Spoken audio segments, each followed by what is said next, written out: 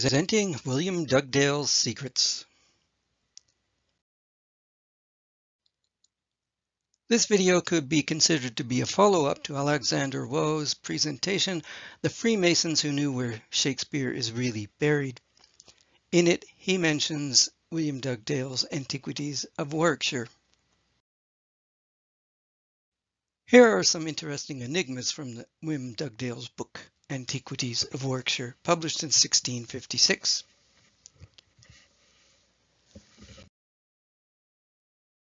They refer to the monument in Stratford upon Avon.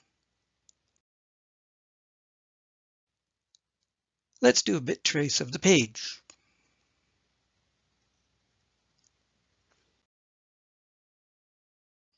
Now let's count stuff. How many uppercase letters are there from here, the beginning of the paragraph,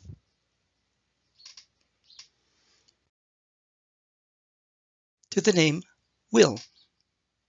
What number is the uppercase W? Next.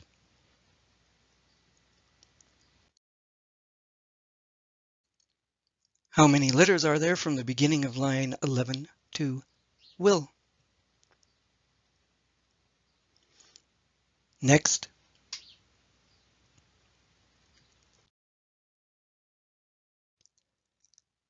How many italic letters are there in the paragraph before the first S in Shakespeare? What number is the letter?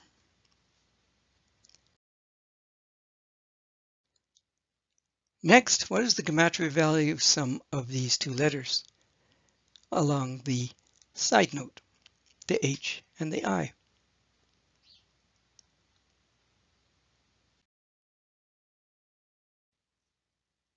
What is the gematria sum of these two letters?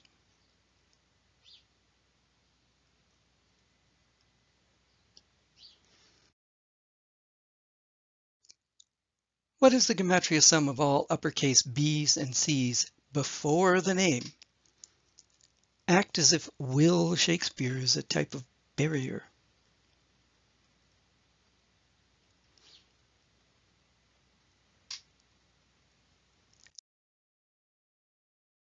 And what do these letters spell? Think The Wizard of Oz.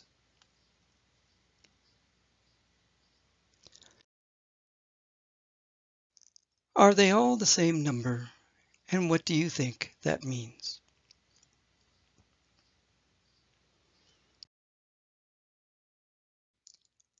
I find it odd that we encounter the same number over and over again when near contemporaries or contemporaries wrote about Shakespeare.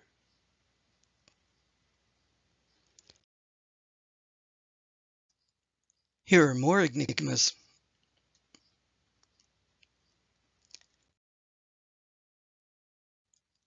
For our first puzzle, we add the gematria values of all italic uppercase letters in the paragraph.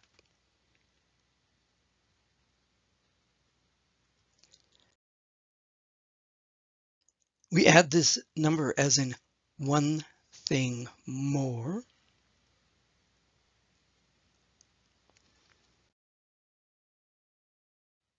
Then subtract this number.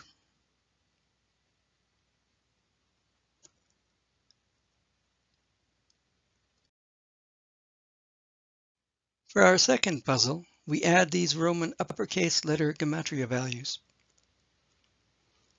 These are all the values that are apart from the very first gematria puzzle.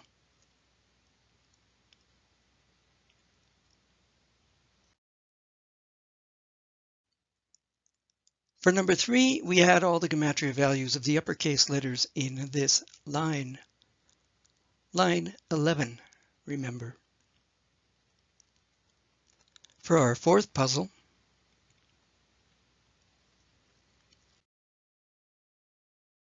the note hides another number allusion.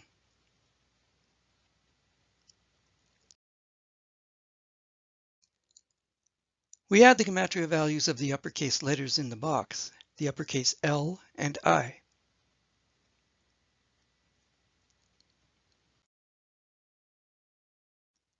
and we add this number to that sum.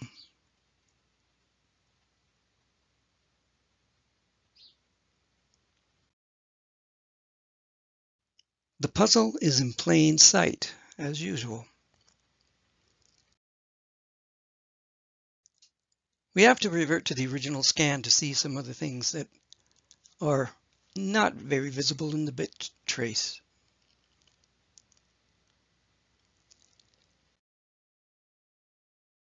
But before we go, we have to note that the 14th Roman word in the paragraph curiously happens to be the Roman number for 14.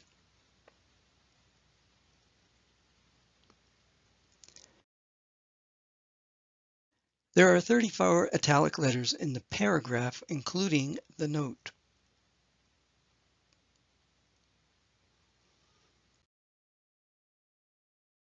There are 34 lowercase Roman letter i's in the paragraph, and we do not count the ligatures.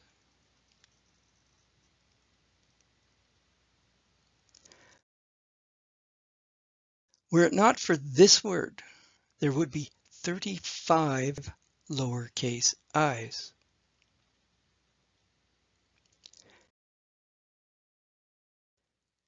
These words just pop out at us, river and town.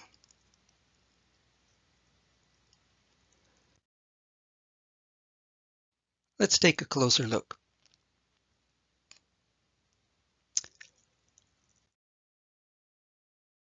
Why does it look as if the lowercase I in river has been either carefully rubbed out or missing from the start?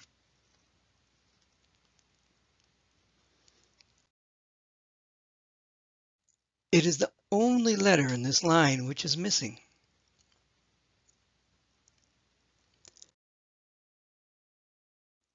River is the 71st word in the paragraph.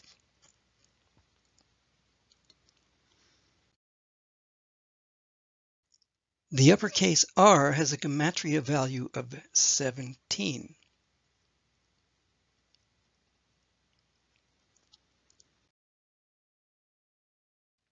The rest of the sentence or line has 40 letters. Is this another 1740 allusion?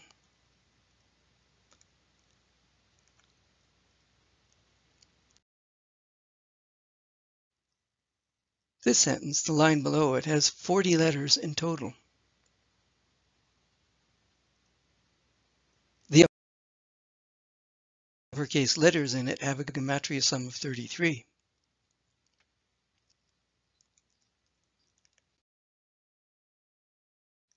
Add 33 to 40 to get 73, which has a Latin alphabet repeated count value of D, D, D, D, 4D.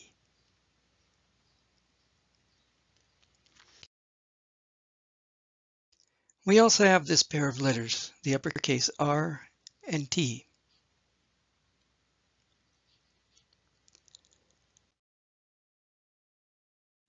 Could it be that the R stands for Rosie?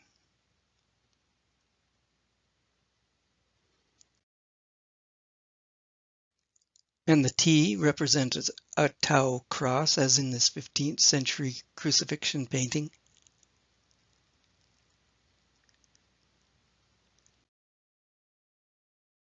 Then is this an allusion to the Rosicrucians, the RT?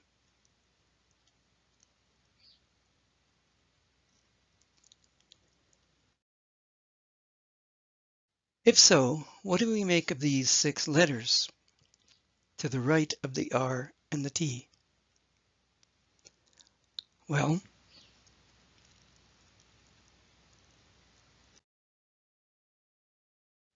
the gematria sum of these letters is 109. In this case, we keep the lowercase v intact.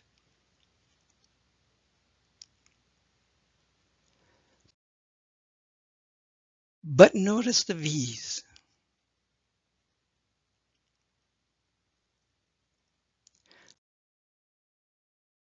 2 are larger than the third.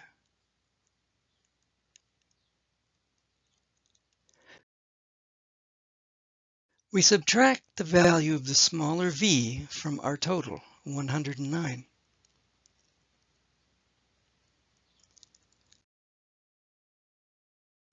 Now the gematria sum is 89, a number we have seen over and over again in the authorship game.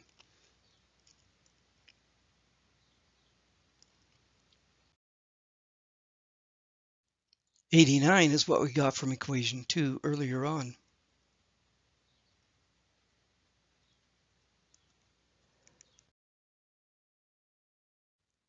This looks familiar, VER.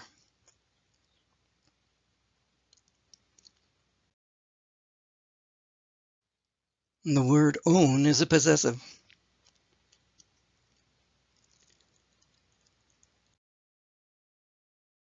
And we have established that the uppercase T can be a tau cross.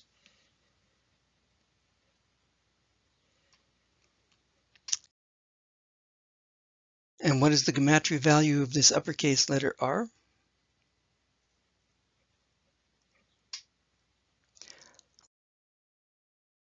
Let's combine the number with the words and the symbol. We have 17, Ver, tau cross, own. We can read these as the ox plows, which is the Greek technique of writing from right to left, or left to right rather, then right to left in the lower line below it. And it's called boustrophodon.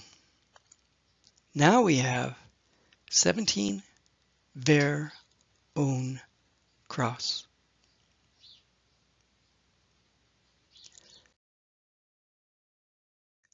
Could it be that this means the person identified by the number 17 with the name Ver has a cross to bear?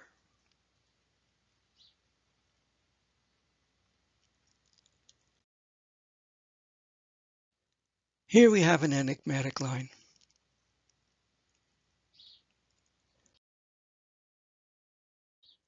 These three letters are perfectly split down the middle by the line, from the lowercase p in Clopton to the lowercase h in the.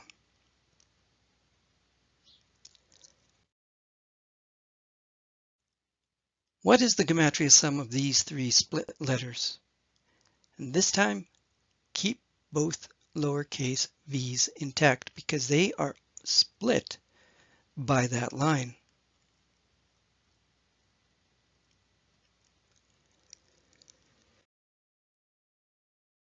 Here are the clues to count things.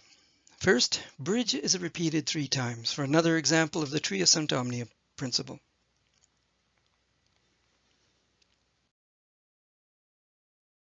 Causey, which is causeway, is also repeated 3 times.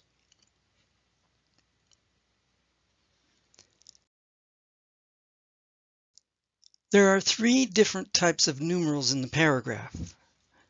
We have seen the Roman number for 14, the Arabic Hindu number 7, and the English number 1.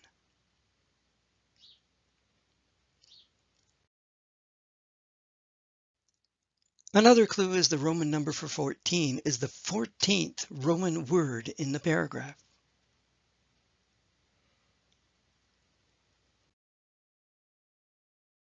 Henry VII is abbreviated using an Arabic Hindu number rather than the customary Roman numerals. Line 8, the one with river on it, has 8 words.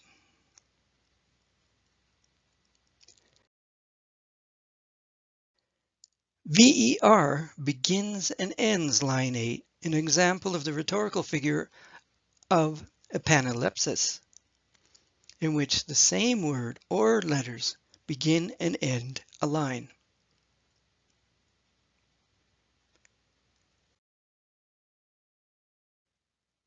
And of course, one thing more is another hint to add.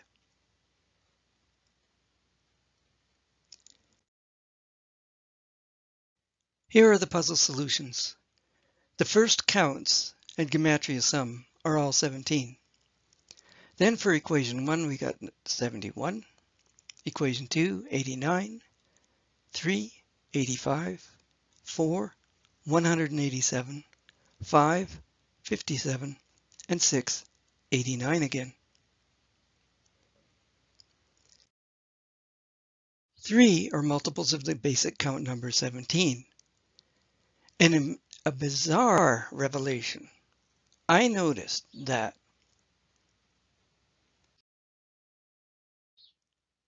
when we add up the multipliers, 17 times 1, 17 times 5, 17 times 11, we get the number 17.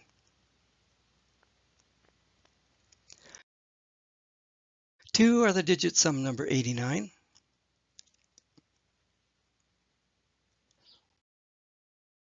One is the mirror number of 17.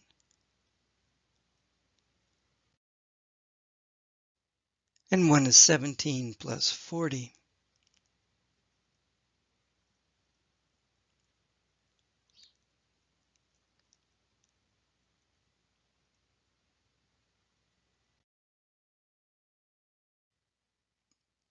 Skeptics will need evidence that 17 is a valid clue.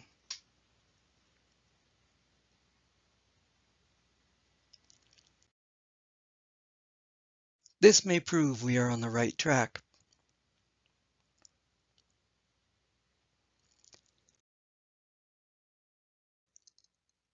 How many words are there from Shakespeare to Hamlet's? Notice, Hamlet is spelled with an uppercase H.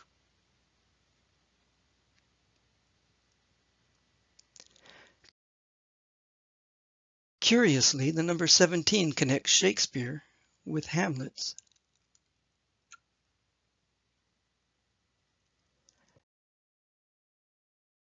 And there are 39 Roman words from this word, one, to Hamlet's.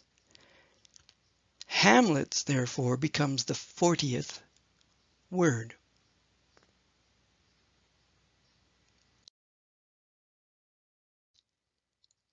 Is the one thing more the hidden authorship secret?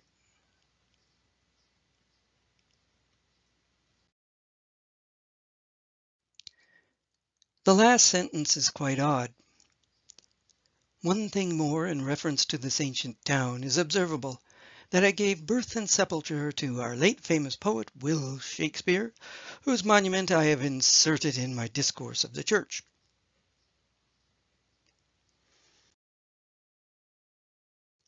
This sounds as if it was an afterthought, one thing more.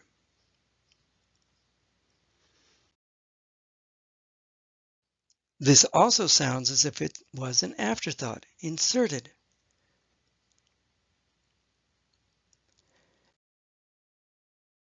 And this is strange. It gave birth and sepulture. Sepulture could be a reference to this verse from the Bible, Matthew 23, verse 7. Woe unto you, scribes and Pharisees, hypocrites, for ye are like unto whited sepulchres, which indeed appear beautiful outward, but are within full of dead men's bones, and of all uncleanness.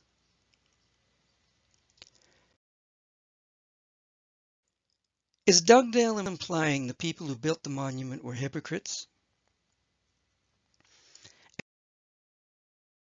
And how is the monument unclean within?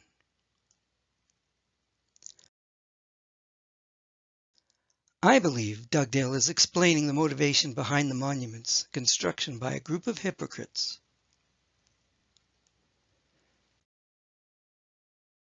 They were like dead men inside, just like the monument. Their motivation may have been as unclean as a charnel house.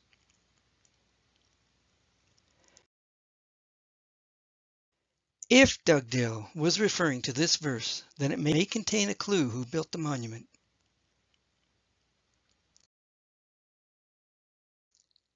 Scribes copy words written by other people. Pharisees rejected Christ's message and were protected by the Roman emperor.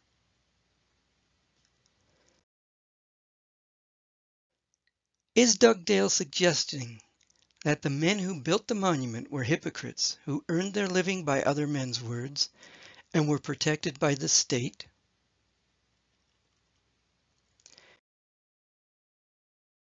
If so, then the monument would be as unclean as the charnel house it was built beside.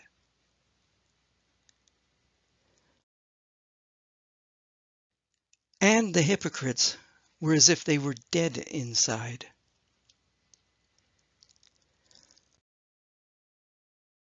I believe Dugdale could not reveal more, or he would have faced serious consequences.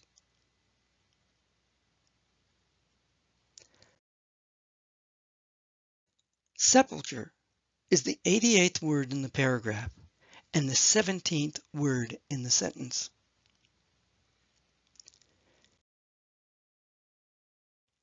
In the Latin alphabet repeated count, 88 is T, T, T, T, or 4T.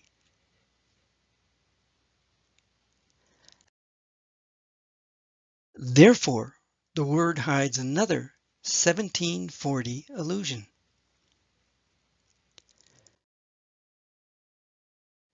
But how can a town give birth to a person?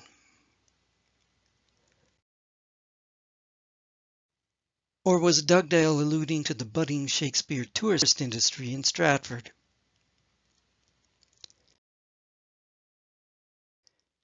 If true, then this gives a reason for the repetition of bridges and causeways in the example of Perisologia.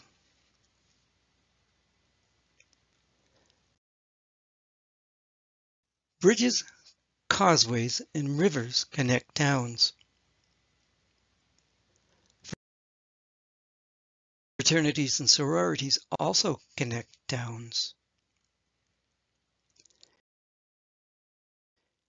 If the man known as Shakespeare was a leader in what may have been called the 22 Brethren by John Anthony and others claim,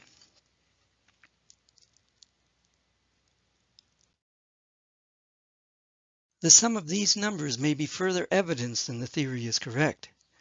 14 plus 7 plus 1.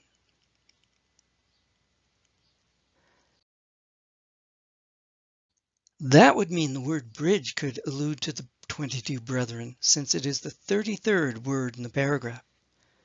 33rd being one of the most mystical numbers in Christianity. It was the age at which Christ allegedly died. And there are 33 supposed degrees in Freemasonry.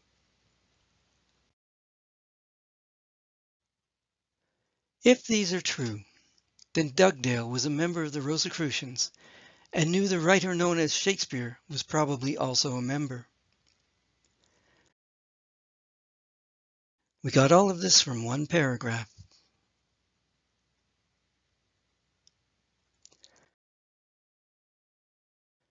I find it odd that we encounter the same numbers over and over again when contemporaries and near contemporaries wrote about or published books by Shakespeare.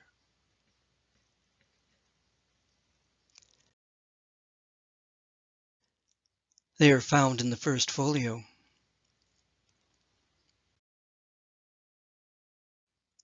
They are found in the sonnets.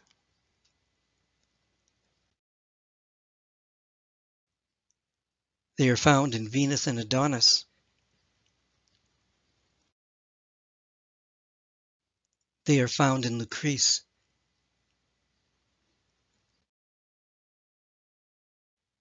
They are found in poetry collections like the Belvedere or the Garden of the Muses.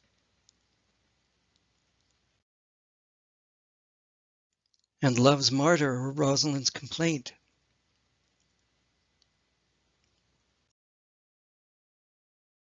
They are found in broadsheet ballads, as I explained in A Mournful Ditty.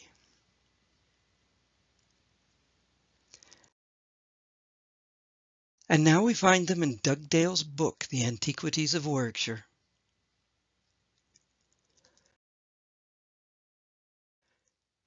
This looks more and more like there was a stratagem among writers and publishers to hide the real identity of the man known as Shakespeare.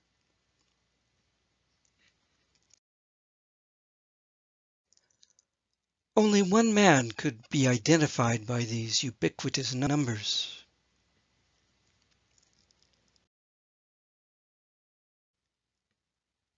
Edward de Vere, the 17th Earl of Oxford.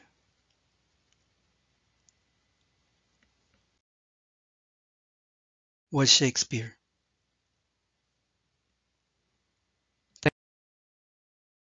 Thanks for watching. Stay safe.